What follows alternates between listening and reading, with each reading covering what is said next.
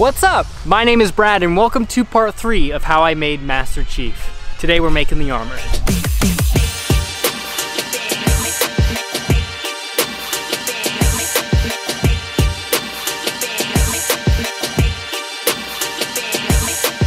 Welcome to part 3 of how I made Master Chief. This video is sponsored by Surfshark. We'll talk about them a little later on in this video. So if you're here, hopefully you've seen part 1 and part 2. Part 1 is when we make the Master Chief helmet. Part 2 is when we finish that helmet and make a mold of it and get it to where we have it today. And then this episode, part 3, today we're gonna make Master Chief's armor. So you probably noticed a change in scenery. That's because we've moved again. I think over the last 3 years, we've moved 3 times, and hopefully this is the final. This is gonna be the final. We're gonna be here for a while, so I promise you guys no more scenery change. That is partly why this video has taken so long to make. So sorry for keeping you guys, but we're finally settled and we're finally finished, and now we have finally finished the Master Chief suit. So to make Master Chief's armor, I like to use a technique called scratch building. I like to break this process down into a couple of steps. The first step is making the general form of the armor, making the overall profile. And once you have the overall profile, the second step is using thinner foam, really build up those high quality details that you want in your suit. And then the third step is paint. So I'll go into a little bit more detail as we hit those stages of the video. But other than that, let's start with step 1, building up the base of the armor. I like to use 1/2" EVA foam. This stuff is great, it's thick, it's durable. I basically use that to cut out the geometry to make the base of the armor. So that's what we're gonna do right now.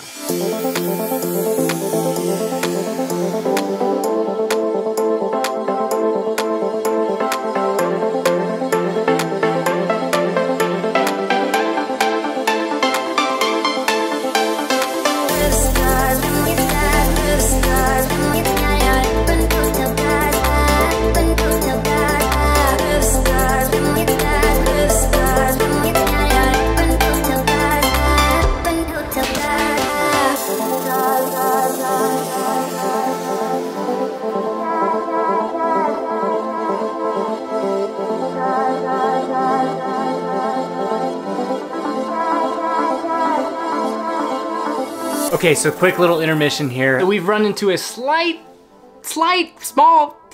problem here. I think I made the torso a little bit too big. The proportions are absolutely the hardest part to get right. Right now the helmet looks like it's too small when it in fact isn't. I think the plan right now is to do some Frankenstein work and make the torso a little bit smaller. I'll show you how I do it.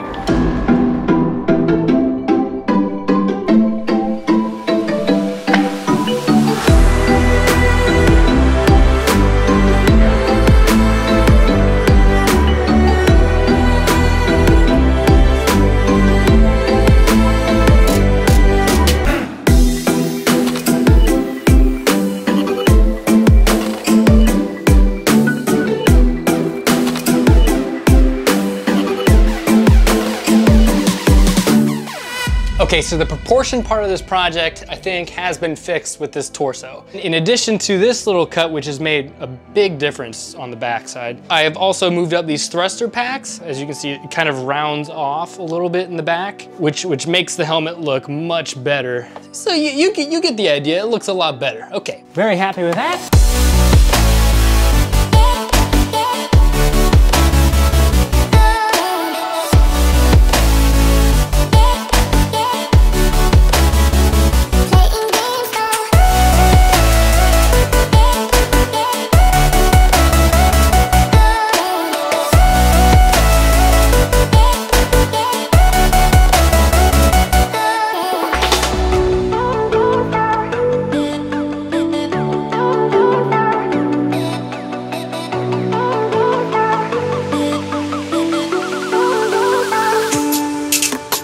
All right, so step 1 is complete. Now we're gonna move on to step 2. But before we go to step 2, I wanna tell you about today's sponsor. Big shout out to Surfshark for sponsoring today's video. Surfshark is an incredible VPN to help protect your data and your information in today's day and age. If you wanna stay secure when connecting to a public Wi-Fi or a hotel Wi-Fi, you absolutely need to secure your data with a VPN. But it is incredibly easy to crack into another computer using the same Wi-Fi. So it's always better to stay safe than sorry and use a VPN, especially when using these unprotected networks that you have no idea who else is using. Everybody wants to watch their favorite TV shows while traveling, even when you're in a different country. Surfshark lets you access a ton of different streaming websites conveniently when you're in another location that doesn't support these libraries. And also, if you have a VPN, you'll be able to watch Band of Spartans, which is blocked in the United States. So that's a perk. So if you go to Surfshark's website or go to the link right below in the description and enter the offer code IMPACTPROPS, you will unlock an 83% discount, which is the best price on the market for this, as well as 1 month free. You have nothing to lose. This is an incredible deal. Thank you guys for checking out the link, and thank you Surfshark for sponsoring this video. So now that we've completed step 1, building up the base of the armor, now we're gonna start step 2, which is using thinner EVA foam sheets to build up the details. This step is one of my favorites because this is really where the suit starts to come to life. I use a series of these thicknesses to build up the different types of details that are required on the Master Chief armor.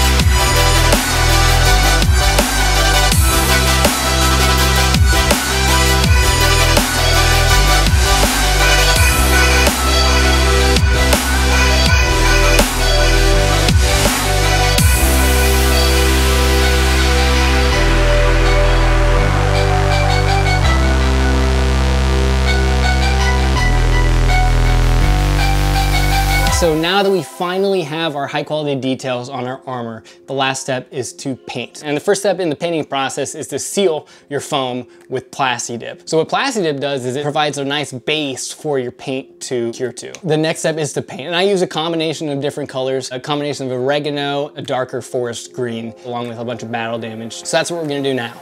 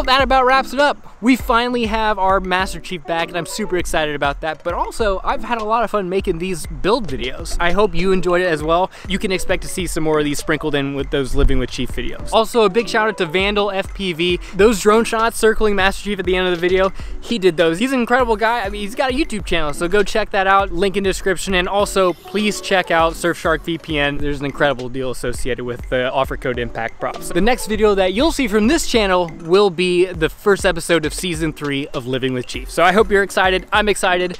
Thank you guys for watching, and I'll see you in the next one.